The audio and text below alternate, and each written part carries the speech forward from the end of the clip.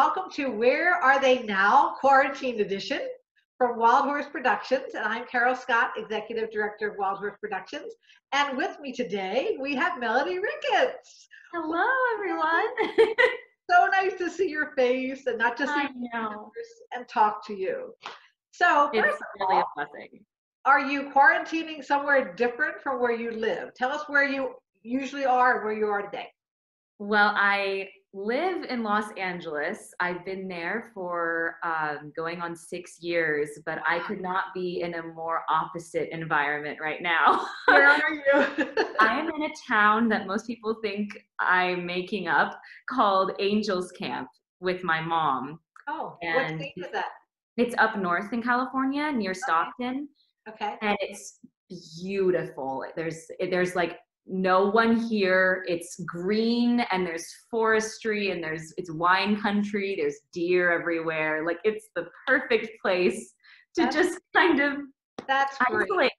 That's great. Well, did you like leave LA just because of the quarantine? Did you? Yeah, totally. Because especially I knew that once things had gotten more intense that I didn't want to be in a busy place like LA. Yeah. So my mom and I are best friends anyway. So I was like, I'm just gonna come stay with you until my jobs exist again. I love your mom and say hi to her for me. I will. Love the whole Ricketts family. Yes. I think I have your sister videoing with your sister tomorrow. So good. Get to see everybody. Yes. So we're talking about Wild Horse, and we want our young actors to be able to see some of our alumni and where they've gone and what they've done. So can you tell us what your first show was with Wild Horse and maybe your last show and things? Yeah. My first show was, I believe, your first show, Charlotte's Web, right?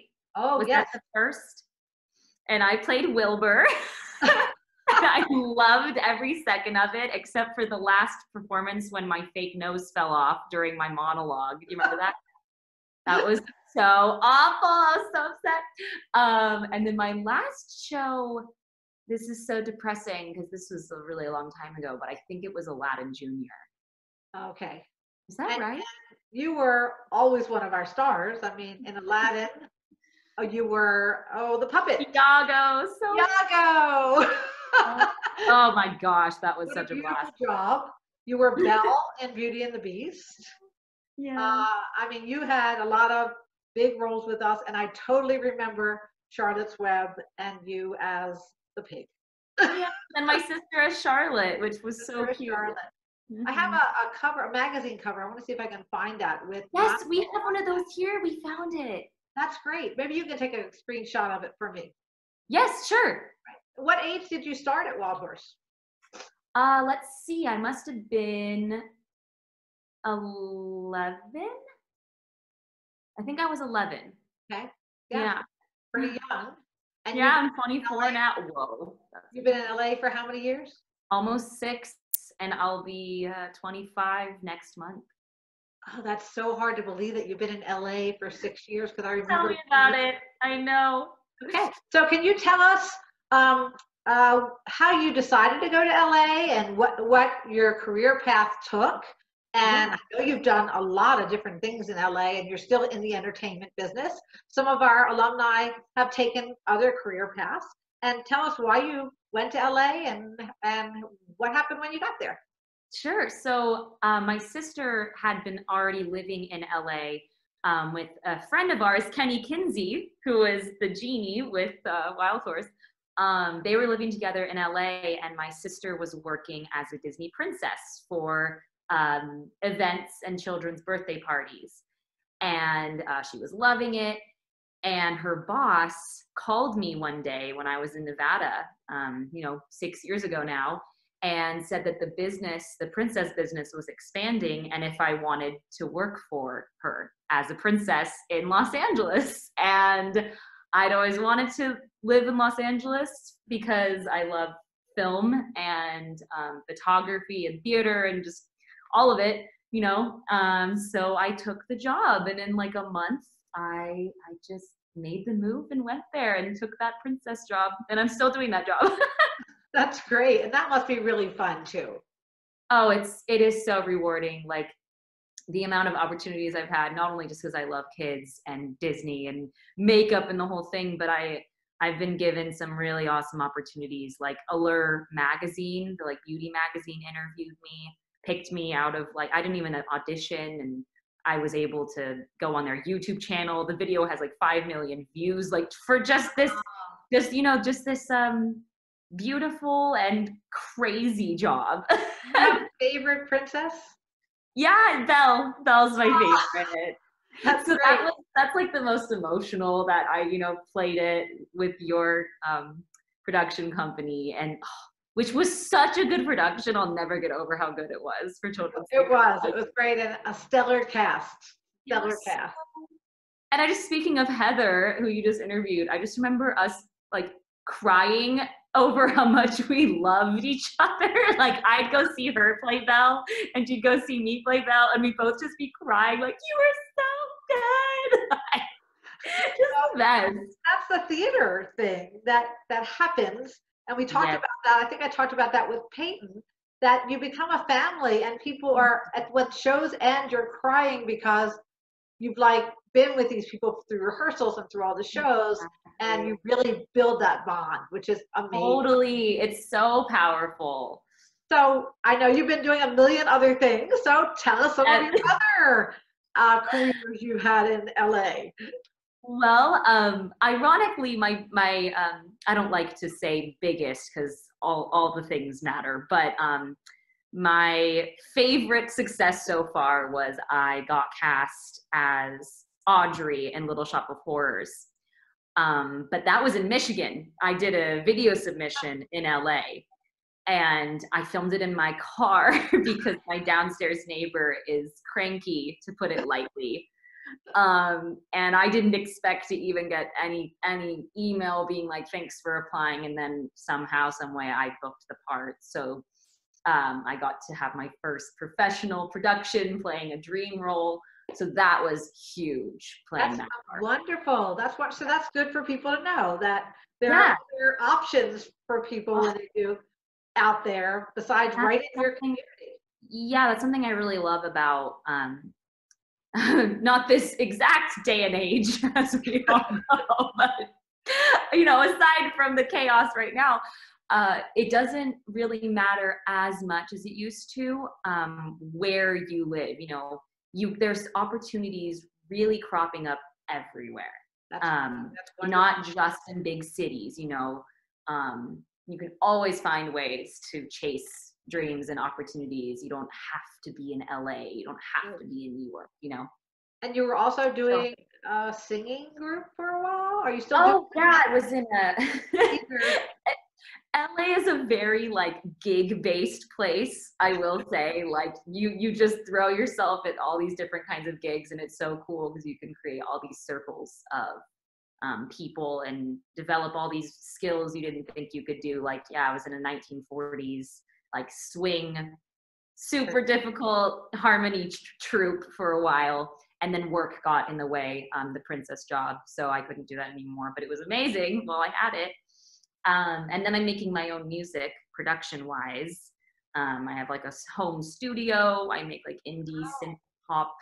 That's great. Do you have a link you can tell us so people can? Yeah, a lot of the stuff I'm like a perfectionist, so I'm sitting on a lot of it and I'm not putting it out yet, but I do have a SoundCloud, which is just melody-ricketts, and I have a couple songs on there. Great. That's amazing. We love seeing all your original things, and you do photography also. Yes.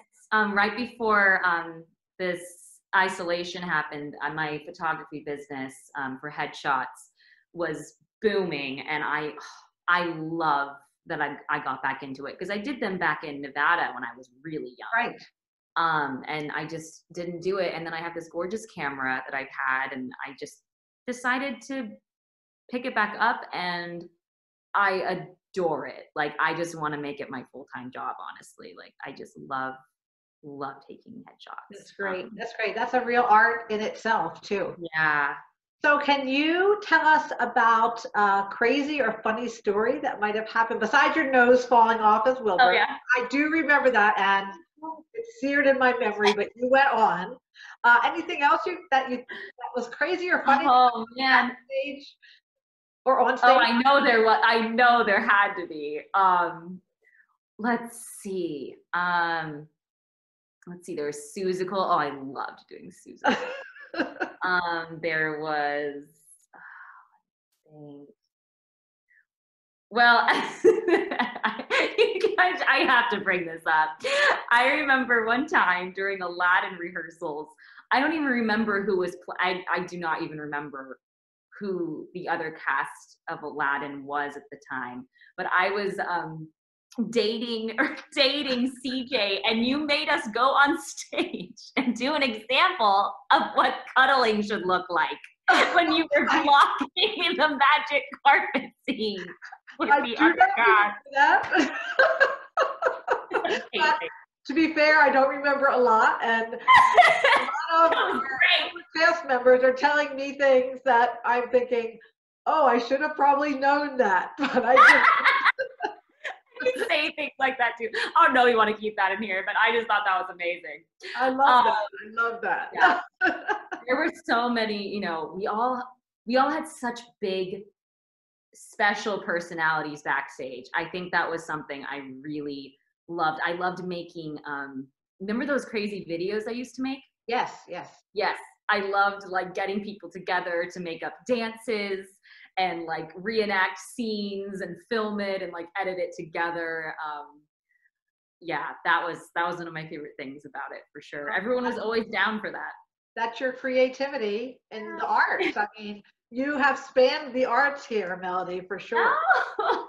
Do you have a dream role that you would love to play one day? Yes, my dream role is Mrs. Lovett in Sweeney Todd. Oh, what a wonderful show that is. It's like my favorite show. But obviously I'm way too young for it now. I wouldn't, there's actually a few roles that I'm like, cool, I can, you know, wait a little bit and work on my craft before I'm the appropriate age. So that's kind of nice. You know, they have a Sweeney Todd high school edition. Kind of been putting people on the spot to see if they would like to share a song with us or a verse from a song. And I wanted to know if you would like to sing for us, because all of us would, of course, love to hear that. Okay. Well, I guess I will do a little of Somewhere That's Green from Little Shop of Horrors, because that's just one of my favorites. So I'll just do like a little, right? Okay. Let me think for a second. Where do I want to start? Okay, here we go. Between our frozen dinner and our bedtime 9:15, we snuggle watching Lucy on our big, enormous 12-inch screen. I'm his December bride.